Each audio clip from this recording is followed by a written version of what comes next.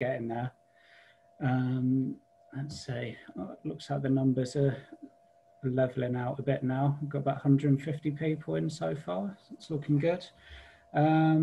Right, so for those of you that don't know us already, my name's Alex Blake. I'm the director at Kida Consulting. We're a fundraising consultancy. We work mainly on helping charities to secure grants and to improve their trust fundraising programs. So naturally, we're always interested in what grant makers are doing, where practices might be changing, what they're kind of thinking about and discussing, and the plans they're making, and kind of using those insights to think about how charities can then do better in terms of securing the funding they need, and also developing positive relationships with funders, and how we can all work together to achieve more social impact and social change, which is of course what we're all ultimately interested in, and why we're involved in this sort of work. Just a couple of plugs from me. Seeing as you get to come to a free event, I'll get to plug some of the stuff we're doing. So if you're interested in improving your trust fundraising program, we've recently launched a scorecard online, which is a free and confidential online tool where you answer a bunch of questions. Only takes less than 10 minutes. And then it will calculate a score for you across 5 categories, and give you some recommendations on how you can improve in some of those areas. So that's totally free. And then we're also delivering some training around trust fundraising, starting around the end of October, and running, we'll be using Zoom and doing like 5 modules, 1 each week for 5 weeks. And providing some resources and support around that as well. So if you're interested in either of those things, you can find that pretty easily on our website. We've got an early bird rate on the training this week, so that ends end of Friday. So get booked up if you're interested in that and you want to get the cheaper rate. But that's enough of plugging our stuff and talking about us. So today, as you know, we're looking at changes in grant making.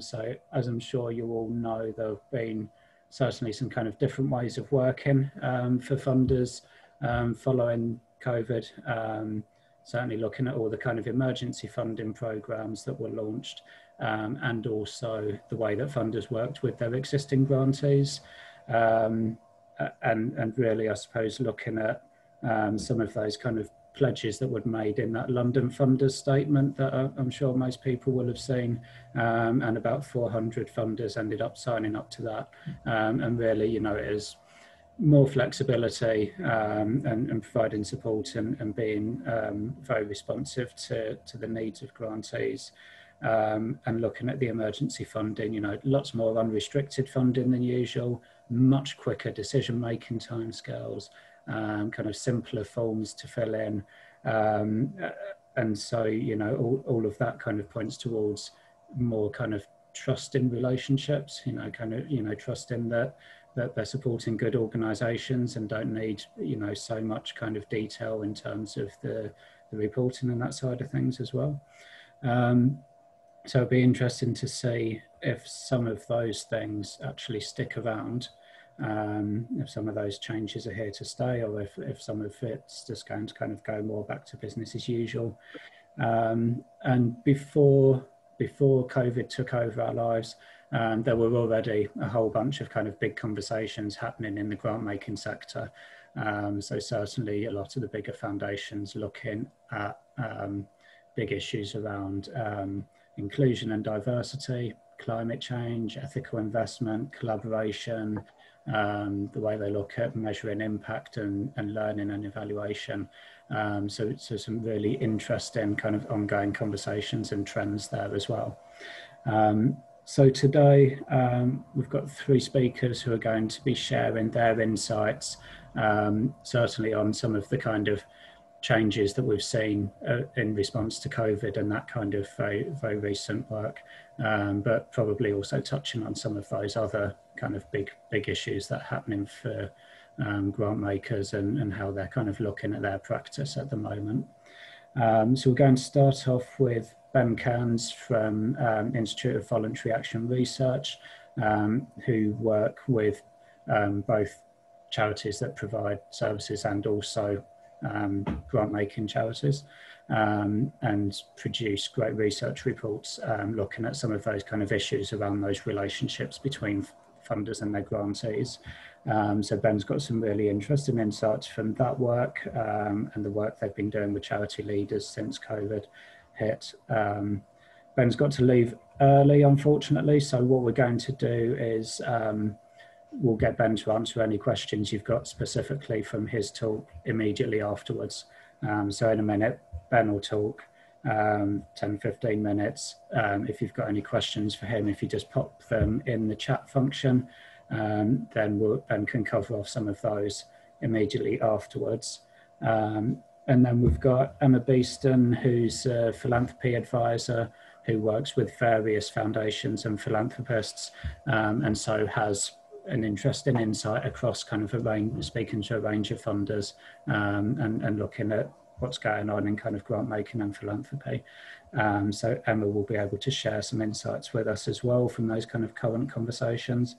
And then we've got Kirsten Brown from Goldsmiths Company, who has that kind of experience directly working within a grant maker and how they've responded to in terms of delivering emergency funding and so on, but is also co-founder of the Grant Givers movement. So again, has that kind of broader view of some of these kind of big conversations that are happening amongst grant makers at the moment. And then afterwards, then we'll have time as usual at the end for kind of Q&A. So Emma and Kirsten can answer more questions at the end.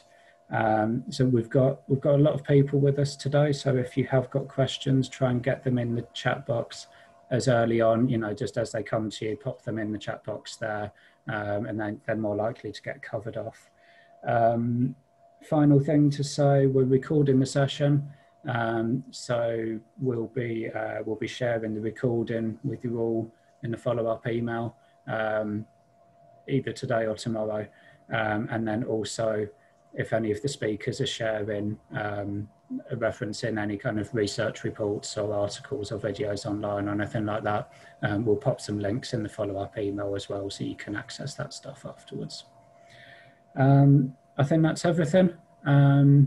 If I've forgotten any useful or important housekeeping stuff, Amy will probably pop it in the chat function as well for us. So I think we can just get started now. So I'll hand over to Ben, and I realise I'm doing the slides for you as well, aren't I? So Ben, if you want to kind of take over and start introducing yourself, and I will get hold of your slides and get those open. Great. It's really nice to be here and to see about 24 of you. I'm sorry I can't see the rest of you. I'll have to imagine what you look like. And apologies, I've got to go. In fact, I'm going to facilitate a session of Trust and Foundation learning staff. So where we're banging the drum for the importance of learning at the moment and not pinging back to pre-COVID business as usual, but trying to build on the momentum that's just been gathered. I apologise too, I've got people who are terrorising me at the moment in the shed, so they land heavily occasionally, so that's what's going on there.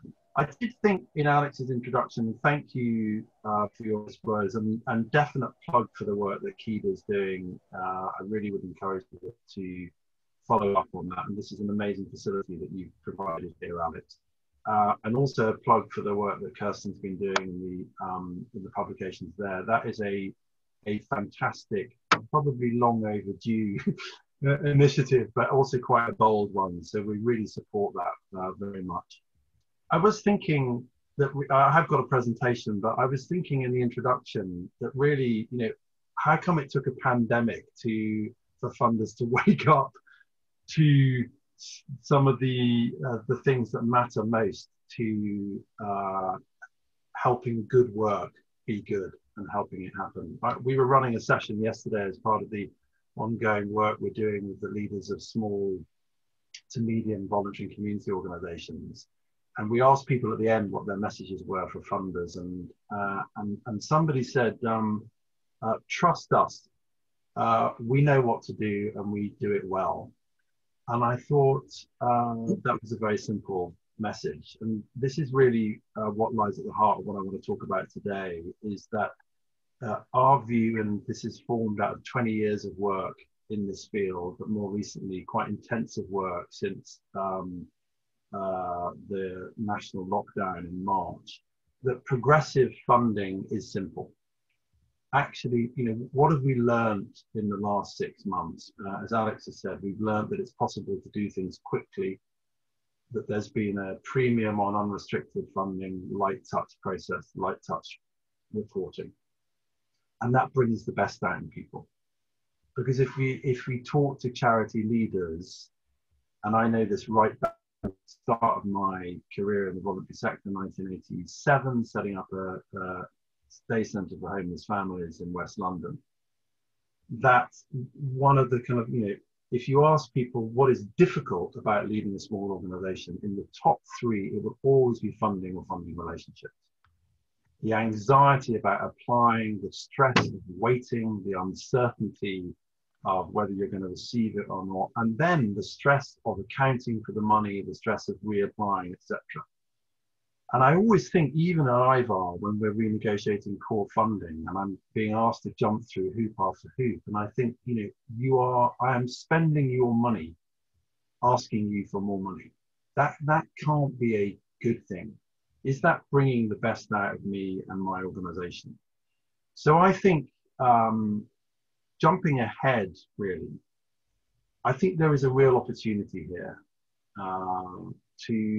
to really shift the dial quite radically. And for me, 3 years in the sector, this really does feel like a once in a lifetime opportunity. We did some work that some of you may have read after the Manchester Arena bomb, the Grenfell Tower fire, and the attacks in London Bridge in 2017, published as The Possible, Not the Perfect. And what we saw in the aftermath of those emergencies, and I think this is the kind of, along with the recession, those are the analogous moments to what we've been seeing in the last 6 months. What we saw is that some funders were able to, what we call, step outside the normal. They were able to suspend normal practice and introduce a much lighter approach to due diligence, a different attitude to risk, a higher premium on trust. And hey presto, the sky didn't fall in. The Tudor Trust administered £1 million worth of funds to organisations working in and around Grenfell Tower. And they did that by setting up in the Westway Community Centre, inviting groups to come in. And they filled out a side of A4 with the group when they were there. And then they went back to the Tudor Trust that evening with grant staff seconded from other foundations, made decisions then, money in the account the next morning. Now, sure, foundations may say, and Kirsten may want to pick this up, that it would be difficult to apply that model to all spend. And I don't think anyone's arguing that differentiated approaches may not be important and appropriate, depending on the nature of the work being funded, depending on the kind of the nature of the relationship you may have with who is being funded. But nonetheless, it was possible to get money out quickly. Good work happened, the sky didn't fall in. And we've seen that, haven't we, in the last 6 months? It has been possible to step outside the normal. And many of you will have experienced that. And many of you will have experienced that from the position of unprecedented stress and anxiety. When I look at the list of things that we hear from charity leaders at the moment about what has been difficult about the last 6 months, about the stress on you as leaders, about the stress on your workforce, about the anxiety about people who use your services and whether they're able to access them digitally because it's not possible to meet them face to face, about the stress of what it means to try and plan and think about the future when, as is evidenced by this morning, we're now entering, another period of unpredictability and uncertainty. And that, I think, as far as the eye can see, describes the future for us all. The difference, I think, for all of us is the dial's been turned up on all of those stresses at the same time. Because many of these things are familiar to people running organizations, aren't they? The sense of burnout as leaders, the worrying about staff, volunteers, buildings, funding, future, boards, all of that. But they're all happening at the same time. And I think it is notable that funders have responded.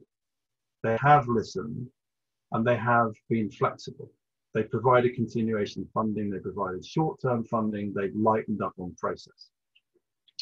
But that can't carry on. We cannot be on a hamster wheel of 6-month cycles, because that is stressful. It creates already, the moment you get an emergency grant, of course, and this is the awful reality of funding and fundraising, you're already worrying about where the next one's coming from. So we need to think about how can we bring a bit of certainty, a bit of confidence to that future. By the way, I have no idea, are you sharing slides or not? Because, no. Okay, so the slide deck will be, I was suddenly thinking, does someone notice I'm jumping from slide 6 to slide 2? Sorry, I didn't realise I was... Only I know that's happening. Yeah. We'll share them later. So if there's something that you want me to jump to... No, don't worry. Let's just carry on like this. I want to bring a bit of structure for the last few minutes, but it'd be more interesting if we can move to questions, I think, for me. I want to, first of all, and I think I'm going to do 3 or 4 things before we go into the clean room, because a lot of this is in the slide deck, and a lot of this is available in the links that we're going to send round to, sorry, I'm seeing some, okay, there's a lot of chat about whether people can hear me or not. I think most of you can. A lot of this is also in the links to previous research that we've done around core funding and around reporting and around risk. So what were the 5 things that characterized the responses in 2017 that we've seen mirrored in the last 6 months? Commitment to speed, managing risk through relationships rather than paper and systems, collaborative delivery and delegated decision making, something that Kirsten might want to pick up on in terms of that grant staff being given more autonomy there. Light touch application and monitoring. Any of us have been in the sector for any period of time, that is something that we've been arguing for since the year dot. And flexible funding. And 3 quotes stand out to me from the earlier work that really have resonated with us, and I think we've tried to think about and work with funders to try and absorb. And these are all from Grenfell. It's a different thought process. Are they competent? Are they telling me the truth? Are they able to deliver this? And if the answer is yes, yes, yes, on the basis of a face-to-face interaction, then you can make a decision. Secondly, and this is poignant, I think, because this is from 2017, every day in a community is an emergency. You don't have to have a tragedy to give money that way. And at the time, we were struck when we were doing that research by some contributions made by colleagues who work in the the field of domestic violence, where people were continuing to suffer, people were continuing to die, day to day, week to week. And yet the same level of urgency was not being brought to that issue. And we can think about other social issues that we work with. So you don't have to have a tragedy to give money that way. And thirdly, and I think this is the key one if we think about the future of grant making practice, a quote from the foundation involved in the emergency funding: we can understand effectiveness in this context as meaning straightforward, easy, quick, and trusting. And actually, Alex referred to the London Funders Pledge, and we see some of the spirit of that idea of effectiveness translated into that pledge. And we know from, I'm sure, all of you, but from the work that we've been doing supporting charity leaders since March, that there has been enormous appreciation by the flexibility shown by most funders, unrestricted income, as we've said, easier reporting, and the reassurance that it's okay to change tack. But we know that there is a disproportionate reliance on trusts and foundations in some fields, in some geographies, in some subsectors to weather this crisis and adjust to whatever is needed for the future. And one of the questions I think we need to ask, and that needs to begin to be hardwired into how funders themselves now think about the future, is what is it reasonable to expect of a voluntary and community organisation in relation to its future plans? The session I was running yesterday included a number of small organisations who run community centres that have a mixture of tenants, small community groups, and also they provide some services themselves, most of which have gone online. And I was struck by the description of one of the leaders there. And she said, what we can be certain about as we look forward down the foggy runway into the future, what we can be confident about is we can be confident about our mission, what we stand for, why we're here. And we can be confident about the needs that we are here to meet. That is the spine of our strategy. But what we can't be certain about is how many activities we can deliver and how we can deliver them. So the volume of activity and the method of activity is subject to variables outside of our control, as witnessed by the announcements today, which of course are all going to have a bearing on how we think about the return to work and the return to delivery of services. Now that is the reality for voluntary and community and social enterprise organisations, and we need to see that reality reflected in how funders themselves are thinking about the future and what they require of and accept from organisations in terms of their plans. The foreseeable future is characterized by uncertainty and unpredictability, and in a way that needs to be reflected, I think, in funding. So if I can just finish off, what are we trying to do about how to sustain and support sustaining progressive practice? Because what we see is the need for unrestricted funding, the need for light touch process, the need for realistic proportionate expectations, engagement with bigger questions that have been thrown up about this, the role of civil society in advocacy and social change, the significant challenges that are now faced around diversity, equality, and inclusion, and power. The risk that if you move to too much trust, you actually rule out organizations you haven't yet heard from. We hear a lot about access, for example, to trusts and foundations from smaller BAME groups. And the historical narrative has been that, well, they are not set up to be funded in the way that we need to fund. But actually, if you genuinely want reach to accomplish your mission, then your system, your eligibility criteria, your process need to be constructed in a way that maximizes the potential for such groups to receive funding. So that needs to be flipped around.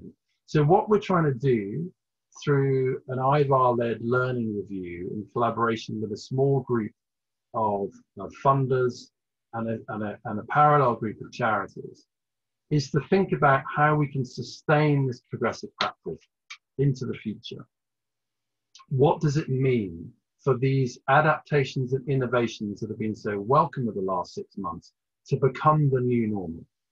And on our website, you can read about that learning review.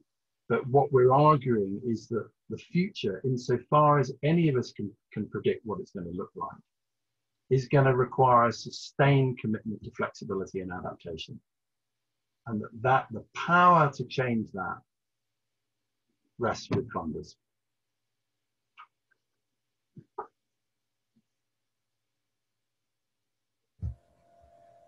Thanks, Ben. I'm not sure if we've had any questions through, because it's mostly been chat about some people losing the sound, and we seem to have fixed it by unlocking the meetings. People can leave and rejoin, seems to have sorted it out for most people. If people have lost sound for a bit and missed some, when the recording comes through, you'll be able to catch up, because the sound's fine at this end. Okay, there's a question just appeared here. Ben, very interesting ways of working with Grenfell community and recent ways of working. One challenge for organisations is lack of core costs and the time resource it takes to set up partnerships and collaboration. Any thoughts? Well, I don't know if I've got a thought. I mean, I've got a feeling about that. I think if we go back to the point that I was sharing from the session I was on yesterday about what does a strategy and what does a plan look like, I think, you know, one of our mantras at IVAR has been for the last 20 years, you know, form follows function. So if we think about an organization who is able to describe their mission, describe what they stand for, describe their needs they're trying to meet, describe how they're going to try and meet those needs, but there is uncertainty around that.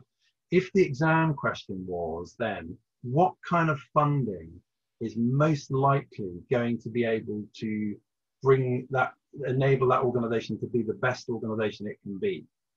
An organization that can be true to that mission, strive to meet those needs, but be flexible about how you do it. The answer would have to be unrestricted funding. You would never go down a project funding route for that, because the project funding, I'm afraid, suffers from the kind of the fallacy of certainty.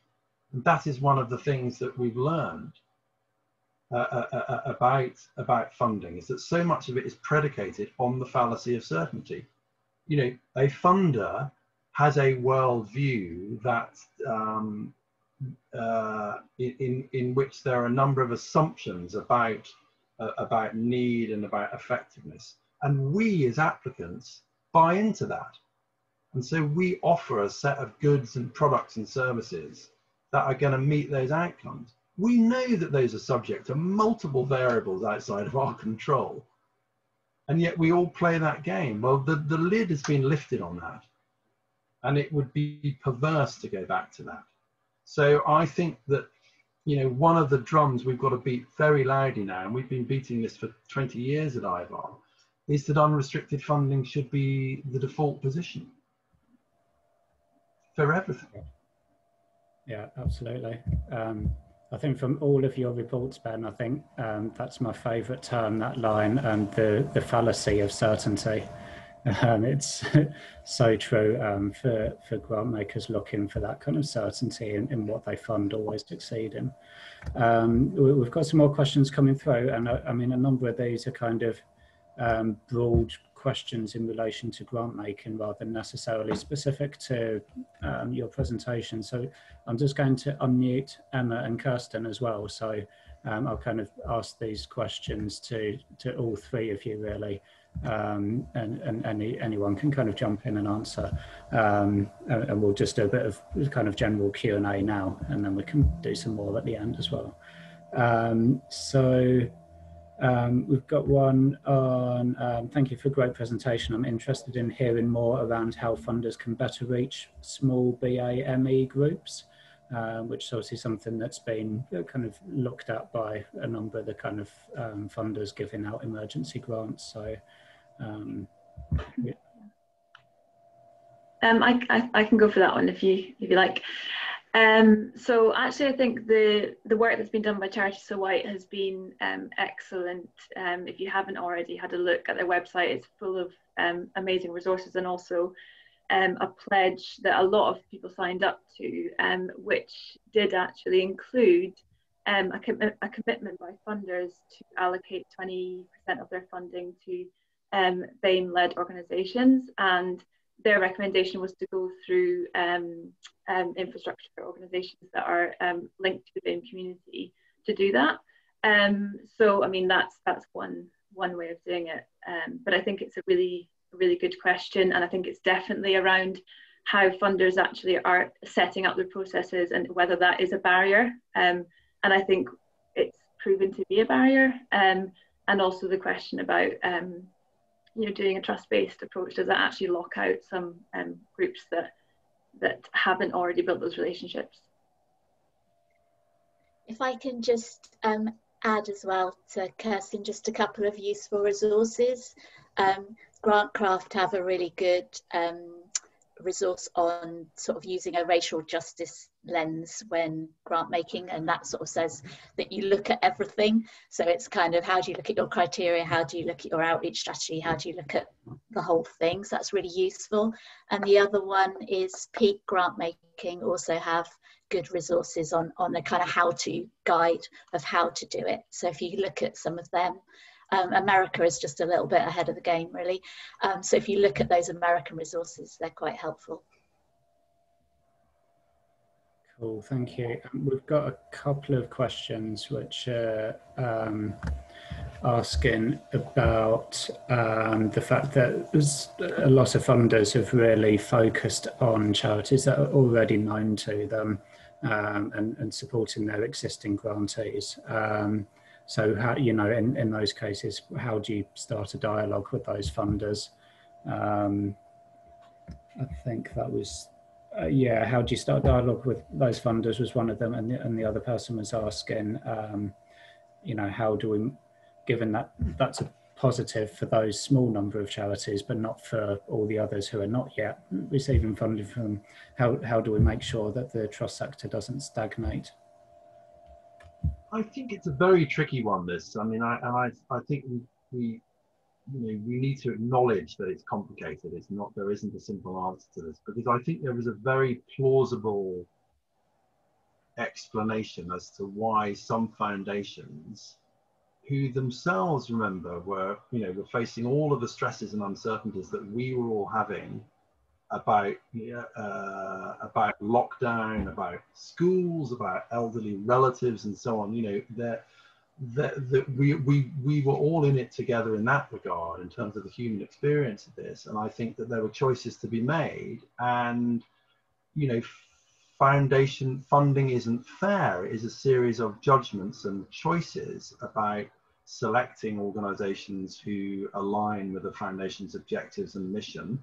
And there is a kind of limited pot of money to go around. So judgments have to be made, and some judgments were that, it was better in the immediate term to try and protect, understood as kind of strengthen and secure, organizations about whom a judgment had already been made in terms of alignment with the foundation's criteria, etc. Rather than trying to proliferate that kind of funding portfolio at that moment. And I think, I think that was a reasonable case to be made. The challenge is sort of when and how to pivot. And I do think that there is a risk that, and I think this links to the conversation that we were just having about access for BAME organizations, and particularly smaller groups. The risk is a sort of a rhetorical shift to just being more open to more organizations. That won't achieve anything. I mean, it really will not achieve anything, because actually the unless you actually dive into the detail of process, you will not open up access, because people will be thwarted by eligibility criteria, for example, to pick, example that Emma gives. So I think, one of the things we're hoping to do with the learning review, and I think eligibility criteria is probably one of the things we will focus on, is how can you really construct that in the image of the groups and organizations that you're trying to support. So actually your process looks like something that they can relate to, that they can align with, that they can fit with. That you know, if we go back to the Grenfell experience and the Westway Community Centre, that's what happened there, because that was just about people coming to talk about the work they did. And the foundation needed to put that into a system, so they took the responsibility to put that onto paper. And you can, if you, we'll send the link round, but Tudor ran a brief pilot in Hartlepool of reaching out to very small groups, face-to-face, trustees, grant staff, organisations, one afternoon in a reception room in a hotel in Hartlepool, and £100,000 given out that evening. In a very, very different model, but that was very intentional. It was very planned. It was carefully curated. You can't just do this by signing a pledge. That won't achieve anything, I'm afraid. I think if I can just come in, thanks, Ben. I think there are obviously different funders. So some grant makers will have that, you know, never darken our door. We never want to hear from you. We only fund those that we're already funding. And some of those, it's probably not worth bothering and spending your time and effort trying to jump in front of, that are kind of quite traditional and maybe not going to change. But there are some progressive funders who have very strategically and deliberately and intentionally chosen to manage demand by kind of narrowing their strategic focus, and therefore there will only be certain people that will fit. And they're trying to manage that wasted effort on both sides of kind of having an open program, when actually the reality is they're only going to fund certain specific niche things. In that instance, if you genuinely do fit with them and they are closed, the best thing you can do is be absolutely brilliant at what you're doing and then be visible, in the sense that you're kind of going, hello, we're over here, we want you to look at us too. And that's, you know, a tricky thing to do, but certainly can be done. So it's just about, I guess, what Ben was saying earlier about being solid on your mission and being really good at what you're doing. And then there's an element that I'm afraid it's still a little bit of hope and luck that you'll be noticed, but that's probably your best chance. Yeah, I think, I mean, from the perspective of a fundraiser as well, I think absolutely for your organisation to be doing great work in the field, and to be that little bit proactive in terms of contacting the funder, and you know, I suppose, given that the majority of funders that take that type of approach you know, they therefore do have a strategic approach to their funding, and so that, you know, if they're funding in a niche area, they're likely to want to learn more about what's happening in that area and the kind of latest insights. So if you are gathering learning and producing evaluation and so on, then, or holding events and things, you know, it's probably worth inviting them to events, offering to share some of that learning and that sort of thing. And, you know, if they don't want to engage, then they won't. But it you know, sometimes you need to be proactive about that sort of thing. We're getting quite a lot of good questions in, I think, and some interesting comments. I think we'll do one more now, and then we'll get back into, we'll get Emma and Kirsten to do their presentation, so we'll make sure we've got enough time for those, and then another 15 minutes of Q&A at the end where we can pick up the other questions that have already been posted. And if people just keep on posting stuff as it comes to them, we'll pick up as many as we can at the end. So the one that we'll do now is pretty much all the funding's geared towards COVID related and emergency funding. So this came from someone, a charity that funds research into healthy aging, and all that sort of funding seems to have dropped off. So the question is, how can we position ourselves to procure funding right now?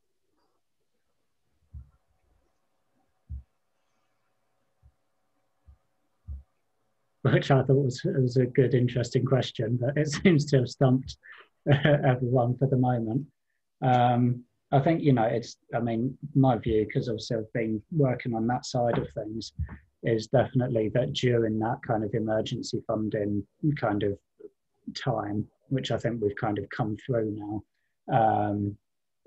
if you weren't working, you know, in direct relation to the situation caused by COVID, then it was much harder to source funding. And there were some that were about helping charities to survive.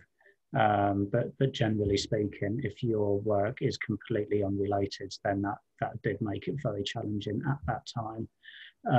I think, now we're moving beyond that. I think one of the reasons there's been so much interest in this session, I think, is that there is so much uncertainty still about what happens next.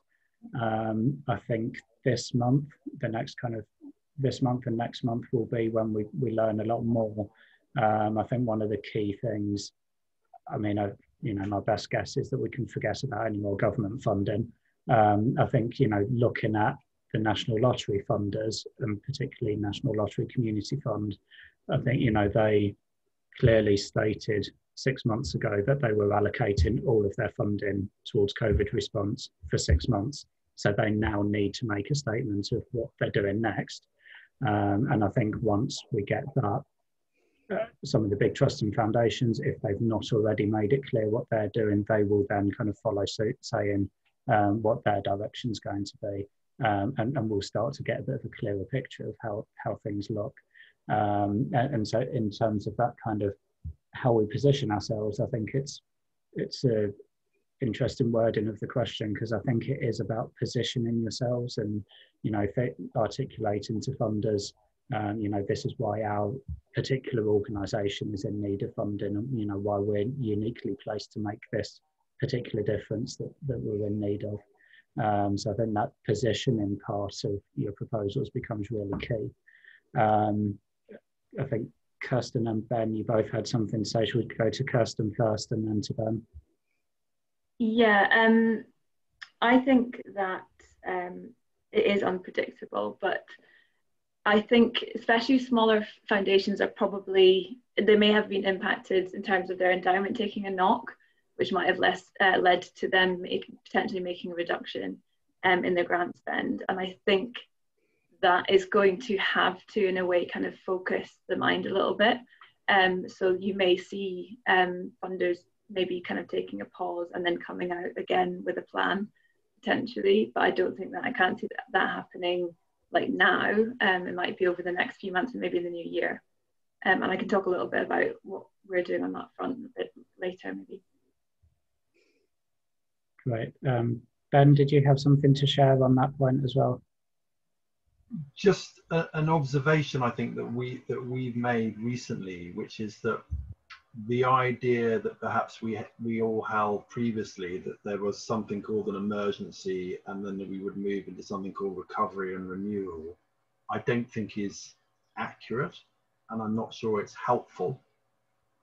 I think, I don't want to get into definitions of what an emergency is, but I think we all appear to be accepting a degree of unpredictability and uncertainty and complexity for the foreseeable future.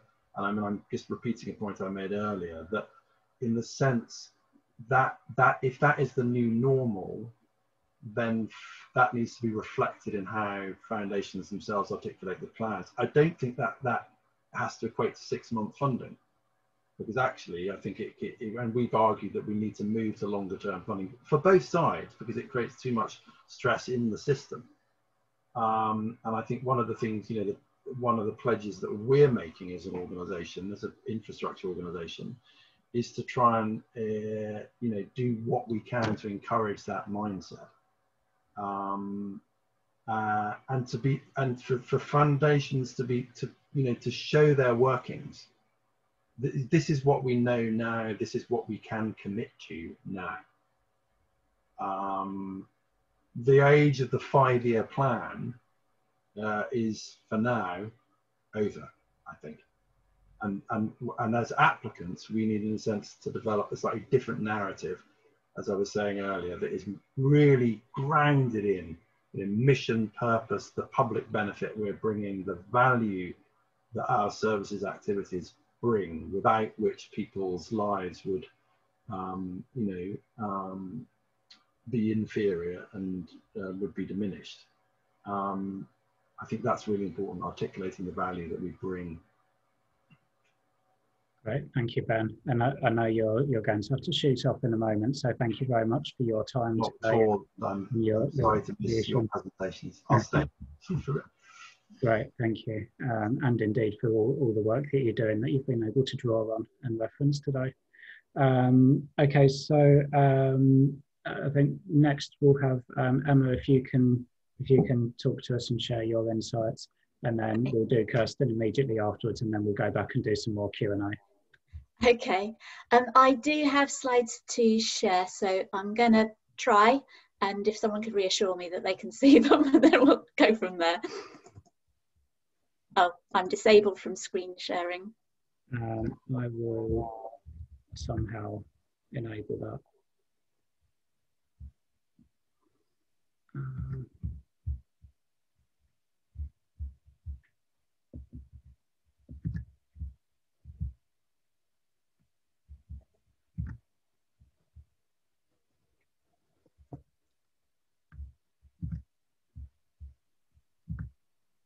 Well, everyone can get a pause and breath. I think you should be able to now. Yeah, okay.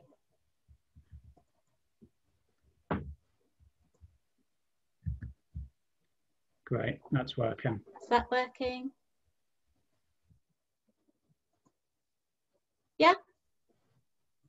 Lovely. So after Ben, it's always tricky going second because he's certainly covered some things, but hopefully there's no harm in hearing some of them again and knowing that, yes, they're definitely kind of what's happening in terms of changes.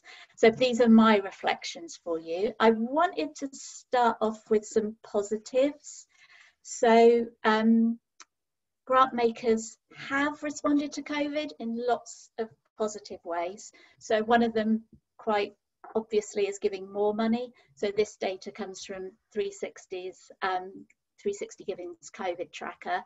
So in some cases that was giving more money to existing grantees. So you saw examples like Esme Fairbairn giving extra money to lots of their grantees. And then there were all the new programs. So whether that was cloth workers on Capital or Arts Council on artists, I mean, you would have all have seen or tried to keep track of all the lists of new money. They've responded quickly, so the decision-making process has been sped up. And from my experience of assessing emergency funds during the last few months, there was a different attitude to risk, streamlining of due diligence to get the money out quickly. Funders were more flexible around deadlines, around how funding can be used, that shift to unrestricted as well as reporting.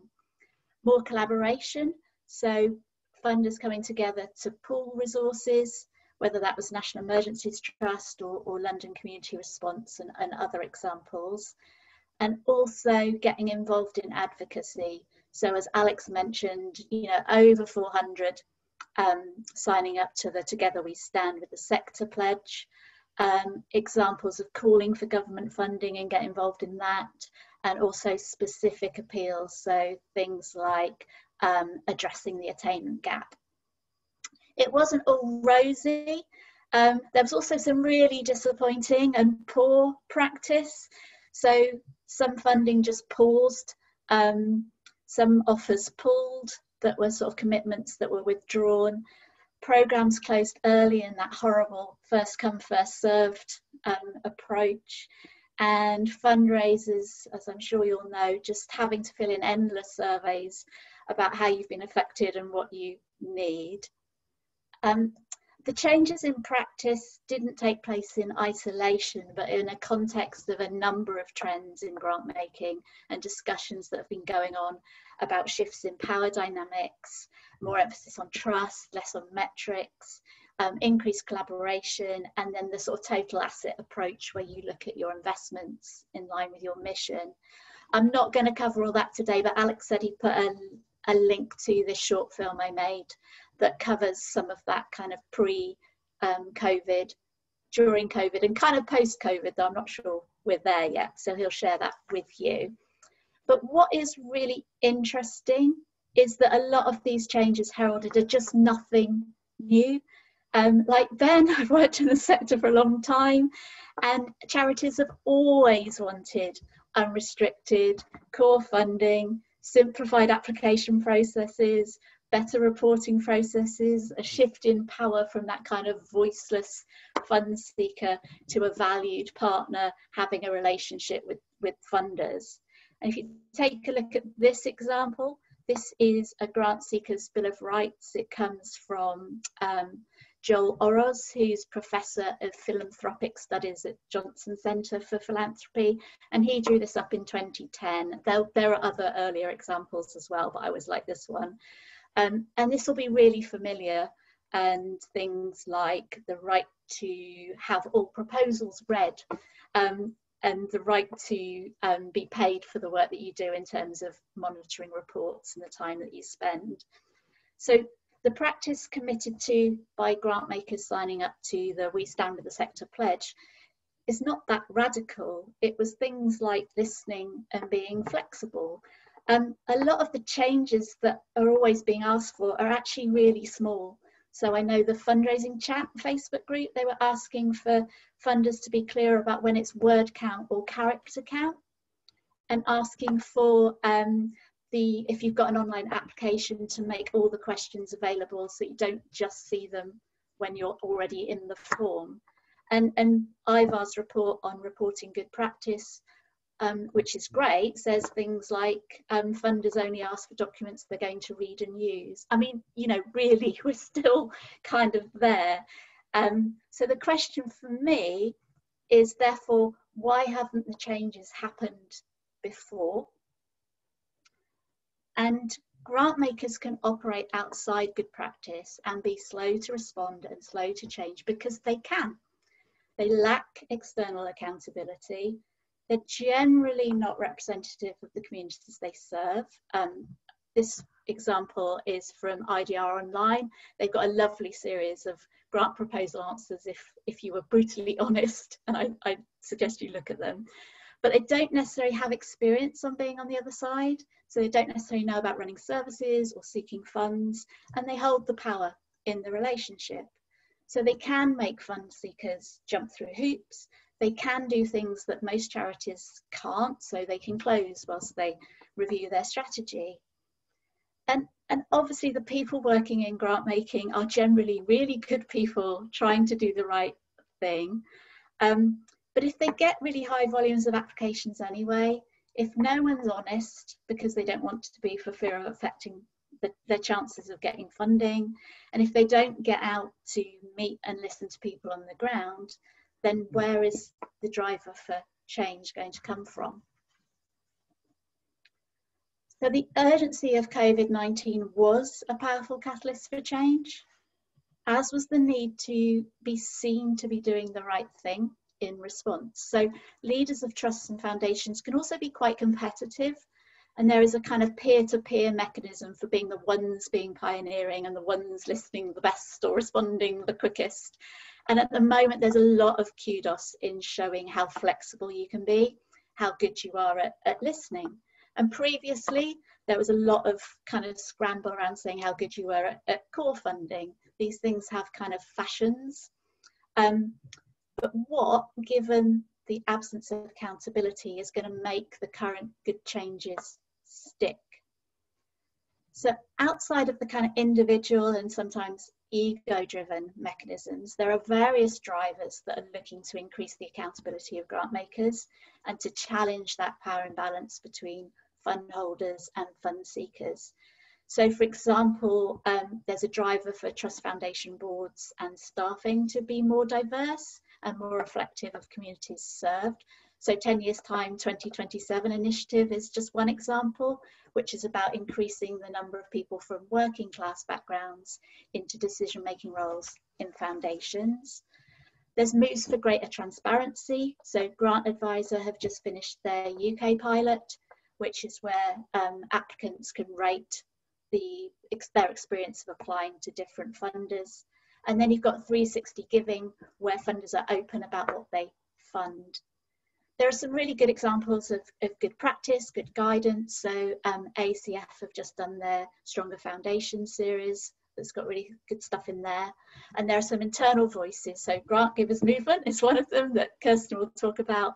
and external voices such as IVAR's role as a kind of critical friend, Charity So White. There's all sorts of different voices who are applying kind of challenge and scrutiny. And there are whole movements about shifting power to those affected by decisions. So you've got the whole sort of participatory and trust-based approaches to grant making becoming more significant. I guess my worry is that it's not necessarily going to be enough. So those trends, the shifting to kind of relational, trust-based, less metric-obsessed giving has been there for many years, and change seems painfully slow at times. And there's a risk that the changes in practice in response to COVID may also be sort of superficial and just might be lost when the next thing kind of comes along and gets everyone's attention. So what is next? I'm going to try and answer this question. Don't hold me to all of it, but I'll have a go. So for large grant makers, the focus is definitely shifting from that emergency response to the longer term. So you'll start to see phrases like rebuilding the future, supporting recovery and resilience in the new programmes. So things like Edge have a post-COVID-19 revival fund, BBC Children in Needs was COVID-19 Next Steps grants programme.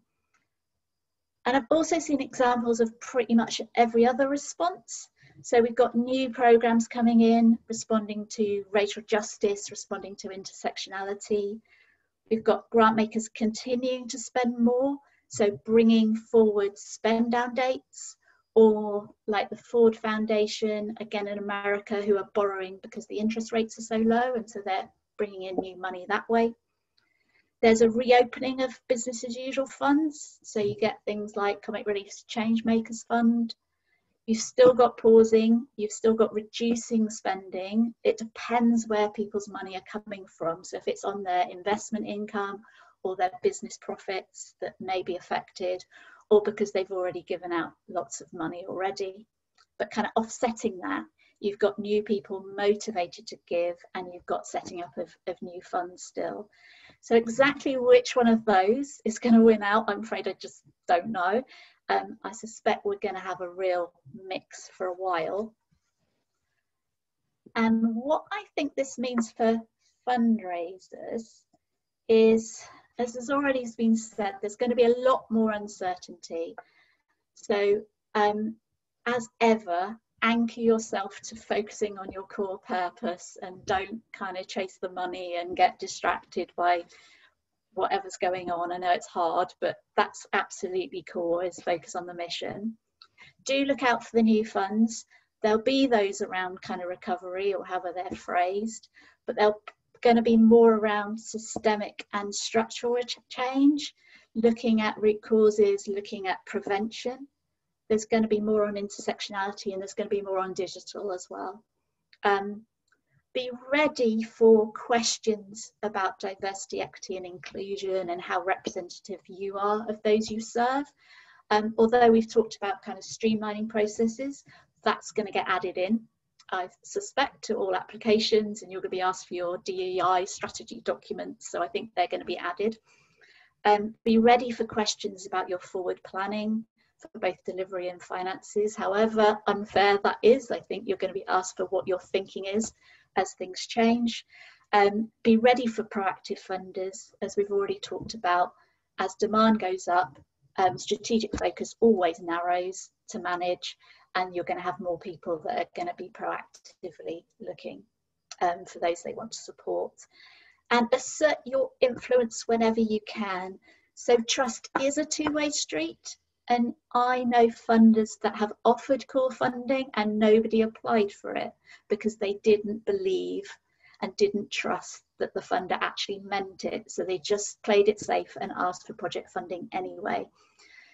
If grant makers are asking for feedback and are saying they will listen, then be brave and tell them what you really think. And finally, just celebrate any examples of good practice. It does help encouraging positive change, and that peer kind of, this funder was much better than you, sort of, it sounds very childish, but you know what I mean, does actually really work. Thank you very much. I'm going to look forward to if we have any time for more questions. Great, thanks Emma. That was great. Okay, screen's back. Yeah, that was really interesting, and I love the little Lego characters in your slides as well. I'm sure people will have questions on some of the things you've covered. Amy is keeping track of them all, so we'll go straight to Kirsten next, and then we'll pick up questions at the end again. Okay, Kirsten, do you want to unmute and I'll hand over to you. Thanks, Emma. That was incredible. I don't know how I'm going to follow both you and Ben and what I can add to it. So I think I'm just going to kind of give a brief rundown of the two kind of points of view that I'm coming from. So one is as head of charitable partnerships and strategy at the Goldsmiths Company, which is a livery company in the City of London that has been around for 700 years. So just, you know, pretty fresh and new. That's, I've been there for 8 years, kind of overseeing, starting as charity administrator and building up to head of charitable partnerships and strategy. So kind of having a lot of input into the kind of reviews that we've made over the years and the partnerships that we're kind of trying to build and where we're really trying to get to, because there's a lot of work to be done on that. And also I can speak a little bit about our experience during COVID-19. We have two kind of streams of funding, essentially trade, which is supporting our trades of goldsmithing and silversmithing, and our wider charitable giving, which is in the areas of youth, criminal justice, education and older people. And then the other hat that I wear is, as Alex said, co-founder of the Grant Givers movement, which we started up about 2 years ago. In response to a kind of gap that we saw, that was the voice of people working within grant making not really being heard, when actually there was quite a lot of discussions in the background between people working in grant making that were really seeing the issues from the inside and trying to kind of push for progressive change using our platform, a collective kind of platform to drive that. So change from within, essentially.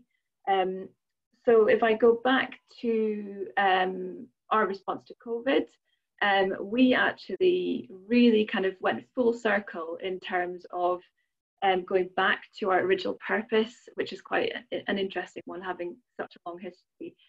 So by that I mean that we went back to supporting people within the trade of goldsmithing and silversmithing, individuals. So going to, from granting to charities, to changing to granting to individuals, which is one big shift in terms of the type of grant making, doing incredibly fast response. So we worked across the organisation to set up funding to individuals. Over 3 weeks, we gave out £750,000 to 475 people. That was a massive shift for us.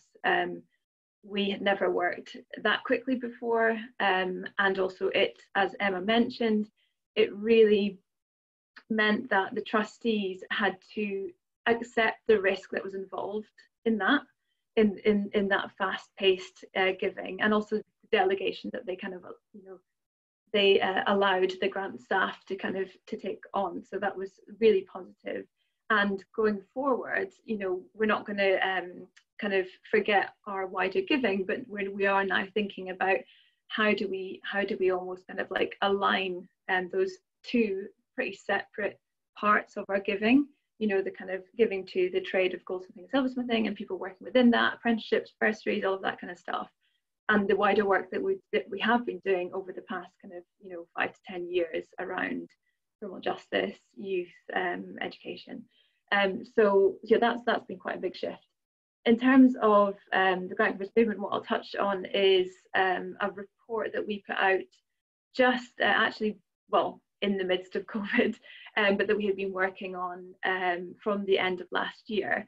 And that was a survey of grant making staff, essentially, with some trustees and some sector leaders as well inputting into that. And it was all around the question of, you know, their experiences of power and trust within grant making from the point of view of people working within that sector. So we had 142 responses to that, so really quite a good response rate. Some real kind of admissions in a way, you know, an acceptance of the power that grant staff actually hold to influence. So not necessarily kind of very typical power in the form of a trustee role, but actually the influence that they have around shaping where grants might end up. So I think that's a really kind of strong point actually going forward, potentially with grant givers movement being an ally to people working on in the fundraising side, or the being sector leader, as Emma mentioned, kind of asserting your influence. I think will be a really, I really hope that carries on, into the future, because I think that if there's a risk that it will go back to everyone kind of clambering for funds and therefore not actually stepping up and challenging what grant makers are doing. So I think that potentially the power of grant givers movement is to hold up and to support people working on the fundraising side, to use their voice as well, and to make that more of a collaborative kind of approach. So the kind of key findings that we found from our survey were that there was a really overwhelming consensus that power imbalance exists, which isn't surprising really to anyone, and that was between funders and grantee partners. Over 90% agreed that power should be rebalanced, and almost 80% agreed that better redistribution of power would lead to more impactful grant making. So funders said that they were taking steps to rebalance power, and I think Emma highlighted that as well. Just over 50% agreed that their organisations were moving towards kind of a better redistribution of power. They gave examples of what was happening to address that, and I think quite a lot of that points to what Emma said, which is really simple, basic things. Like being able to have a conversation, being clear about your priorities. Arranging things on grantees' terms, as opposed to kind of them always coming to you and having to, dance to your tune. So yeah, I think that was kind of not necessarily really really crazy stuff to hear. So some of the stuff that inhibited trust was that respondents to the survey cited issues such as funders creating a kind of race to the bottom in terms of low pay in the sector, applying punitive measures when things don't go according to plan, grantee partners not wanting to bite the hand that feeds them, which I kind of touched upon just there, and a lack of lived thematic or even sector experience on boards, which leads to misunderstanding and trust and one-directional learning. So I think all of this kind of is very relevant in terms of where we want to get to now, going forward. I mean, we did this obviously prior to the pandemic, but I think the practice that we're talking about, we want to push that as just standard practice. It's not even good practice, it's just how you should be as a funder. And I think that hopefully that will carry forward.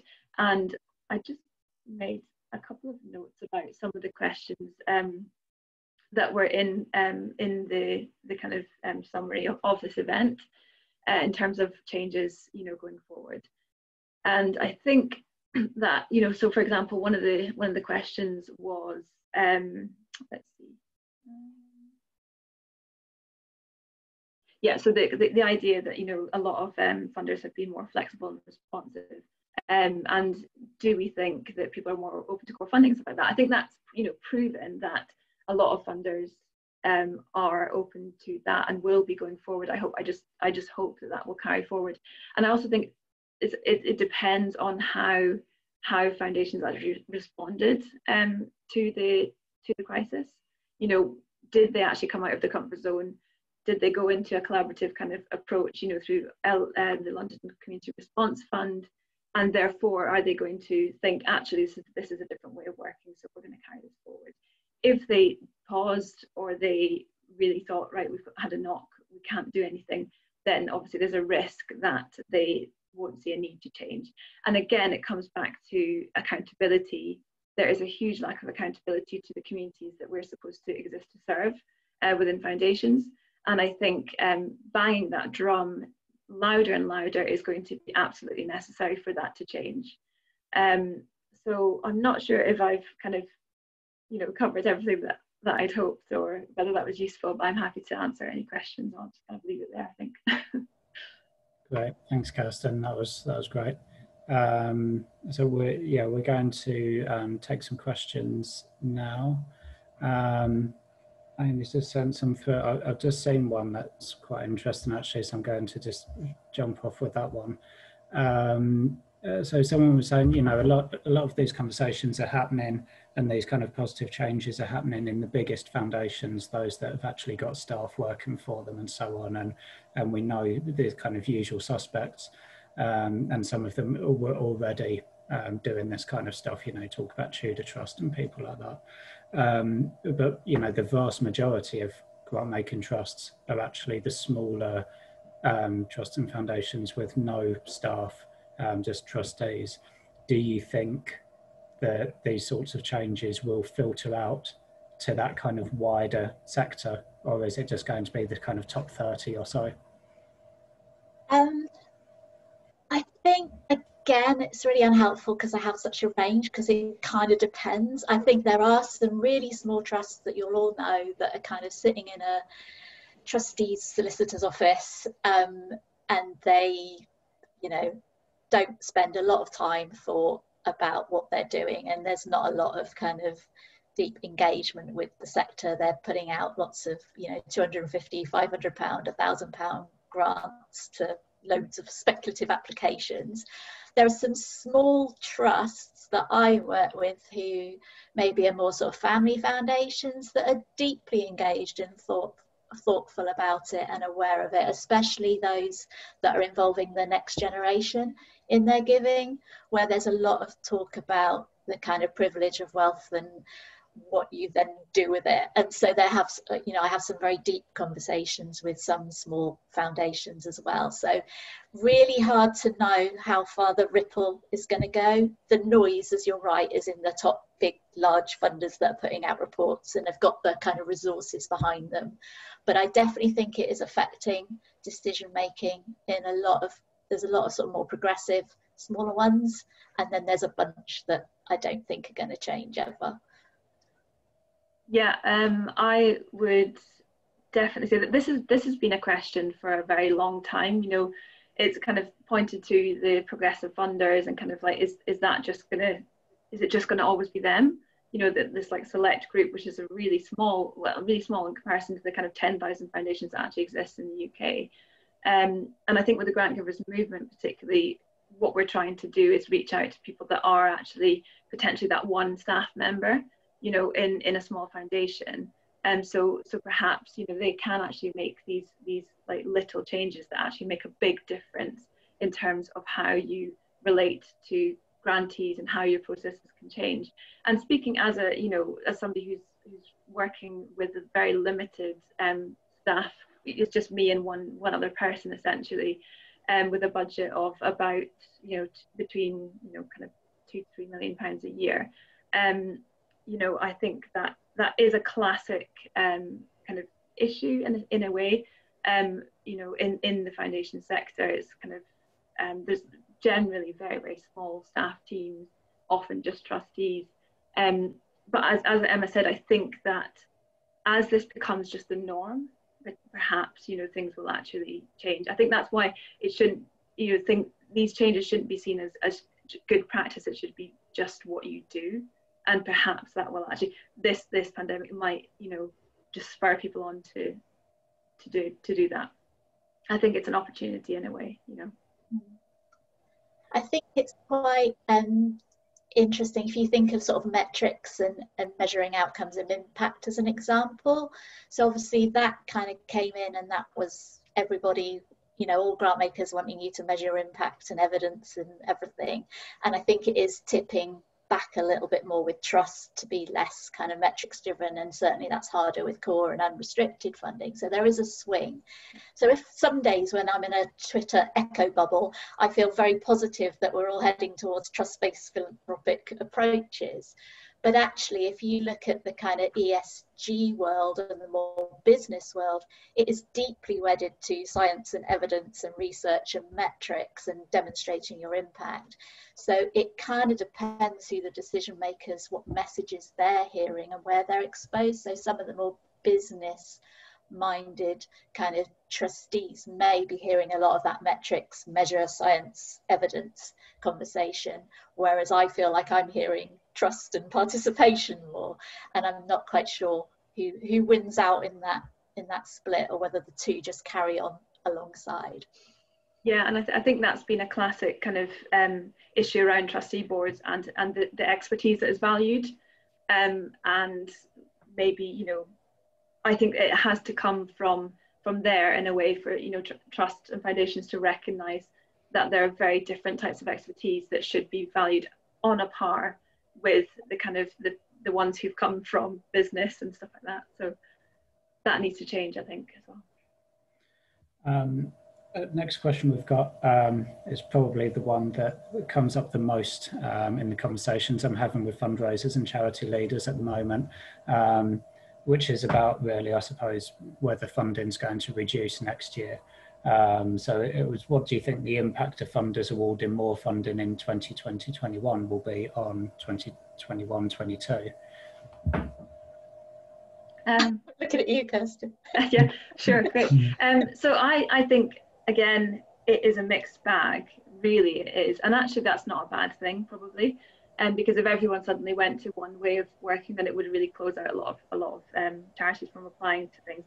But I really think it depends. You know, you've got some perhaps, you know, more traditional foundations that might have, you know, actually increased their spend, given out money, and kind of thought, right, that's it. You know, we're gonna batten down the hatches now, and actually we've given loads of money, so we're going to just stop doing things. But I think that's not a responsible approach. And I think the ones who have increased the funding, that are the more progressive ones and the bigger ones, will be thinking about next year. You know, they would have thought of that when they were setting up these emergency funds, and many of them, especially if they're endowed, will have taken that into account in terms of, you know, okay, we're gonna increase spending, but we know that things, you know, worse is to come in a way. And actually, from Goldsmith's point of view, it's been a really tricky one. I was in favour, you know, of increasing our grant making, and that hasn't happened. And the view actually of the trustees, I guess, was that they're looking to the longer term. You know, next year people are still going to need funding. The year after that, people are still going to need funding. You know, we need to kind of be careful. And again, that's about the risk question, which I think somebody has asked about in the questions in the chat. It is about appetite for risk as well. You know, I think there's a huge question, especially on the US side, about what is philanthropy for if it isn't for spending now. You know, in a crisis, you know, the rainy day is now, so foundations should be spending, but you're not going to get everyone doing that, and I don't think that's a bad thing. And I think it's quite a positive thing, I think, is that people are just talking about grants and donations and giving out money.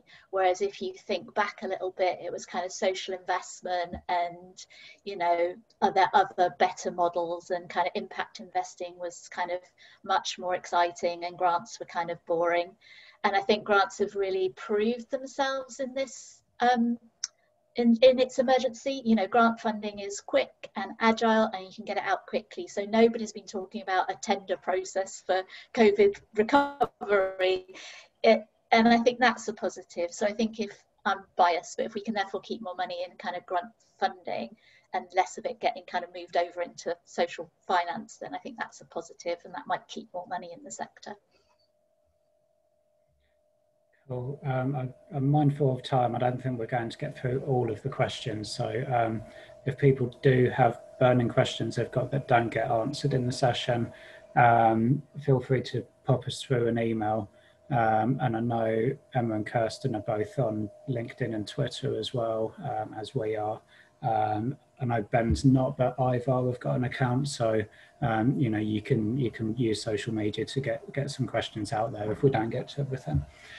Being able to keep track of all the questions, so sorry if I've missed anything specific. No. I know the one about, do funders look at websites? Yes, yes, yes. We look at everything, especially proactive ones. Look at charity commission record, you have everything. Look at it all. So assume that we're looking. Yeah, again, they're all different, aren't they? So some will and some won't, and some will do different levels of due diligence. But generally, I think these days, I think most people at least have a quick look at the website, certainly if they're looking at kind of making bigger grants. There's a question, I don't know if either of you guys are aware of any evaluations that are going to be done on the kind of BAME funding schemes that have been launched recently. Where any evaluations?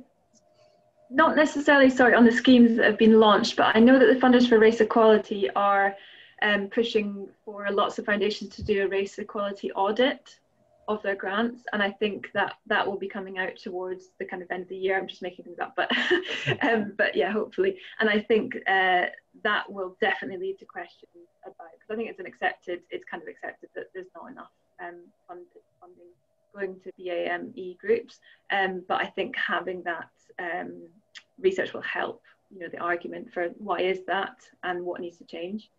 So yeah. There was an interesting point I saw as a comment in the chat about being careful that a move to more trust-based philanthropy, if it does come, doesn't kind of worsen that you know, inequity, you know, and I suppose, you know, the challenge with that is that people give to the people they know already, so you don't get that increased diversity. Yeah, sorry, we'll say a lot about trust. Sorry, Kirsten. I think trust-based philanthropy is used to describe an awful lot of things as well.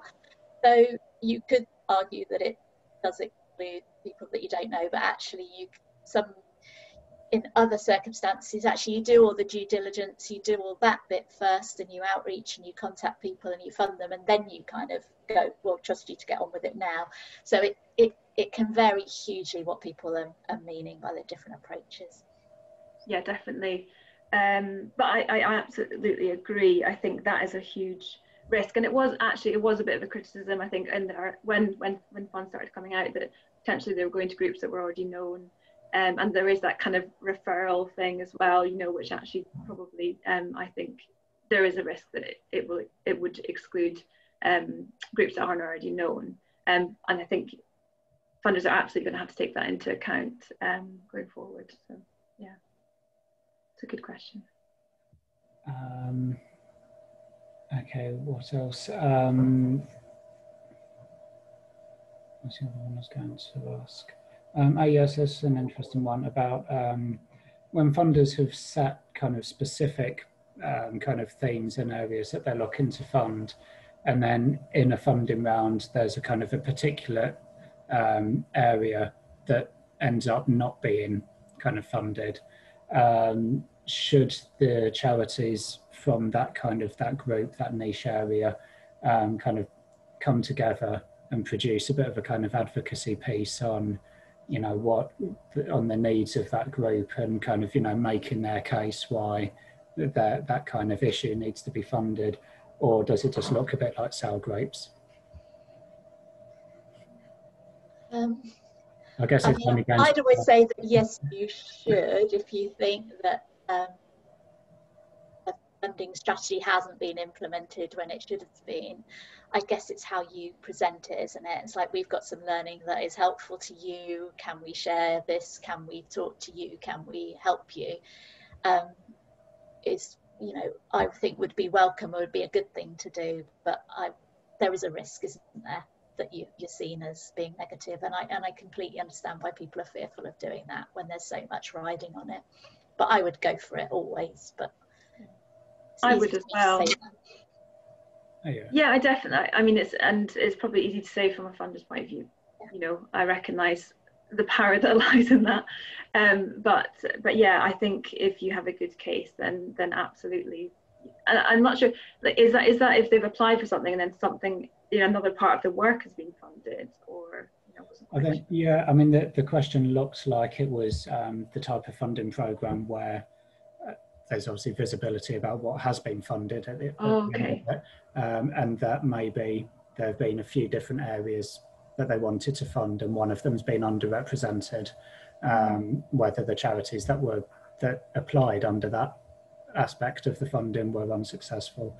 I guess there's probably something there about kind of trying to open that conversation and maybe saying, you know, why were we all unsuccessful, and, you know, are you looking for something specific? Could we work in partnership and do some, you know, I mean, you know, sometimes funders will pay for some of that initial work around increased collaboration in a particular sector and bringing partners together. So there's probably something interesting there that you could put forward to try and kind of open that conversation and see where it might lead, I would imagine.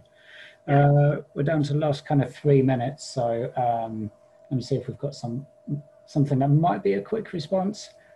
None of these are particularly quick response ones, but let's try this one. Do you think the idea of common application forms will gain any traction finally, as well as common evaluation, which I know IVAR have campaigned on? Potentially. Yeah. Yes, no. Well, I think the London Community Response has been a really good example of where it can work. So I would definitely hope so. Yeah, I would hope so. Yeah. I hope it does. I've certainly seen that. Yeah, the London response has been sort of picked up, and people are interested in that. Which would be good. I think it's tricky when you get a proliferation of different platforms all trying to do it, and then you might not even solve the problem that we started with. But yeah, I live in hope. Yeah, I think there have been some attempts, haven't there, doing that. There's been certainly at least one platform that's been set up and I don't think that, yeah, if it's too broad, I don't think it works. I think it's the London Community Response Fund seems to have worked really well from what I can see. You know, I don't know, you know, from the grant making side of things, how well it's worked for everyone, but it certainly seems like having that kind of one kind of point that you go through as an applicant, and then for it to kind of get an initial sift, and then going out to multiple funders, and then to kind of make the assessment, award funding, and start managing the relationships seems to have worked really well.